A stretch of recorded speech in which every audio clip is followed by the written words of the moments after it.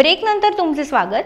ज्येष्ठ अर्थतज्ञ अभय टिळक हे नेहरू आणि गांधीजींचे अभ्यासक असून त्यांच्या हस्ते पंडित नेहरू यांच्या जीवनावरील छायाचित्रांच्या प्रदर्शनाचे उद्घाटन करण्यात आले। यावेळी माननीय अभय छाजेड आणि काँग्रेसच्या सोनाली मारणे या दोघांची प्रमुख पाहुणे म्हणून उपस्थिती लाभली आहे। हे प्रदर्शन जवाहरलाल नेहरू आर्ट गॅलरी घोले रोड या ठिकाणी आयोजित करण्यात आले होते। माजी नगरसेवक माननीय दत्ता भैरट आणि खडकी कॅन्टोन्मेंट बोर्डाचे सदस्य मनीष आनंद यांनी या प्रदर्शनाचे आयोजन केले होते। ज्येष्ठ अर्थतज्ञ अभय टिळक यांनी नेहरू आणि गांधींच्या वर अभ्यास करून त्याविषयी बातचीत केली।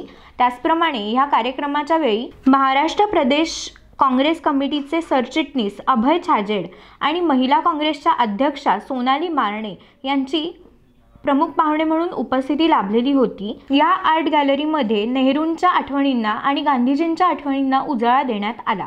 व्यक्तीचं स्मरण म्हणजे त्या व्यक्तीने जीवनभर जी मूल्य जपलेली असतात त्या मूल्यांना उजाळा देणं असतं।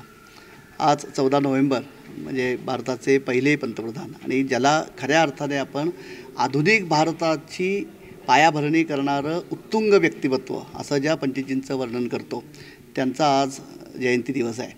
आजच्या दिवशी प्रामुख्याने विशेषतः हे जे या ठिकाणी अत्यंत उद्बोधक आणि प्रेरणादायी प्रदर्शन भरलेलं आहे।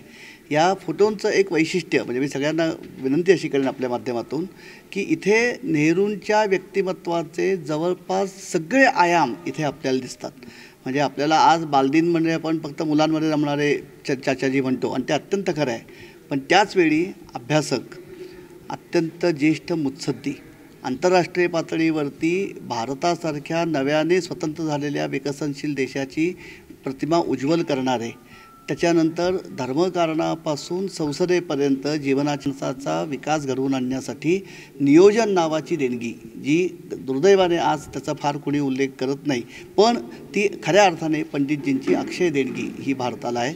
या 3 गुणांचं जे स्मरण आहे तो म्हणजे त्याचं स्मरण करणं आणि त्या दृष्टीने आपण आजच्या जीवनात ती मूल्य आणण्याचा प्रयत्न करणं ही खरी आजच्या बालदिनाच्या दिवशी पंडितजींची खरी आठवण करणं होईल। आणि त्याला हे अत्यंत सुंदर या ठिकाणी पक्षाच्या वतीने किंवा पुणेकरांसाठी ते प्रदर्शन आपण आज आयोजित केलेलं आहे आज आणि उद्या ते खऱ्या अर्थाने प्रेरणादायी ठरेल असं मला वाटतं।